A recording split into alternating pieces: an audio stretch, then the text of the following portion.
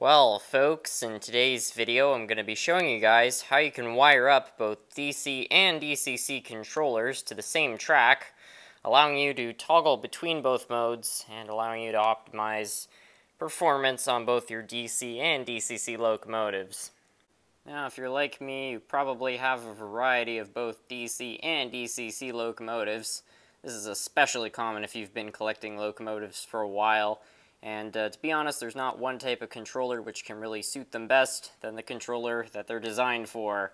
If you're running old DC locomotives on DCC power, it can be very hard on the motors because there is always power in the track. It's especially hard on them at an idle because they're still gaining power, but they're not circulating it, so it can easily burn out the motor. If you have a really old DC locomotive with a really worn-out motor, there's a fine chance you'll burn out the commutator or armature.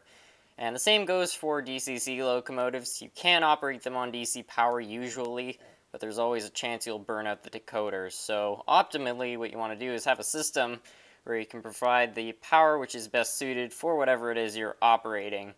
For old locomotives like this lifelike one, for example, it runs just fine on DC power.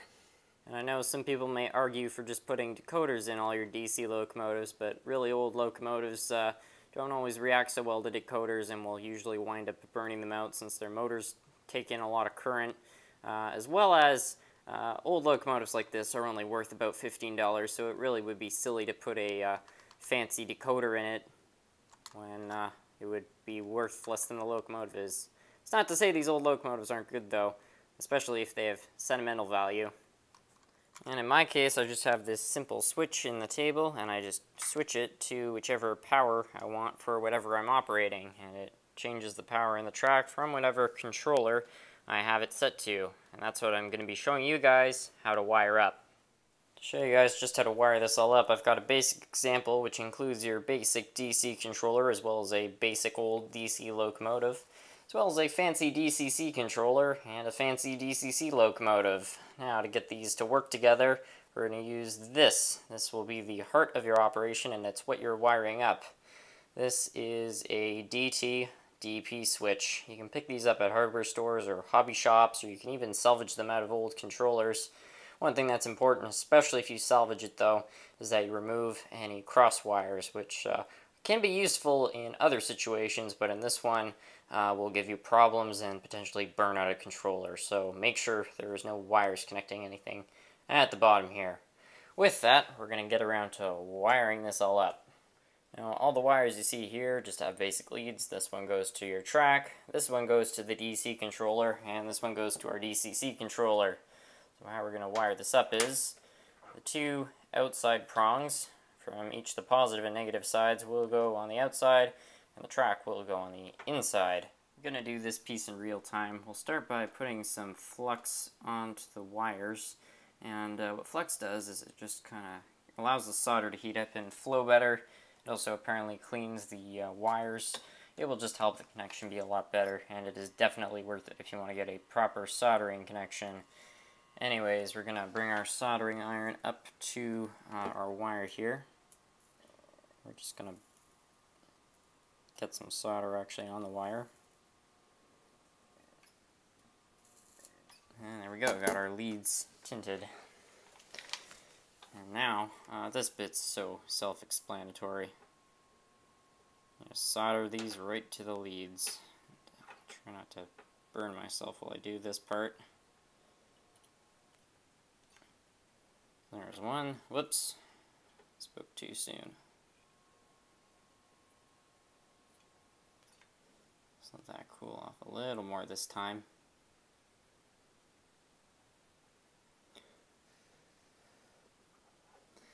Alright, so there's one. And then we just do the same on this side.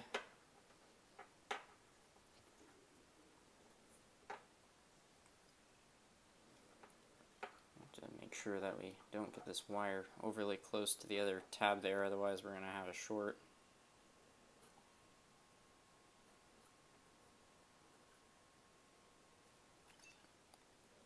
And there we go, there's the other one. And I've just gone ahead and soldered the wires from our DC controller up. You just do it the same way to the outside prongs. And now what we're going to do is solder our final wires on here.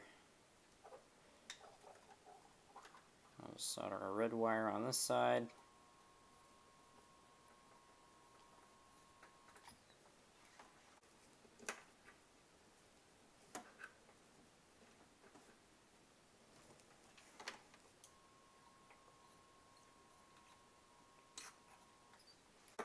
And now we've got the other side hooked up, so you can see we've got all the wires all hooked up. And now we get to test this whole system out. And now that we've got it all wired up, it's ready for testing. So we'll start with the DC side.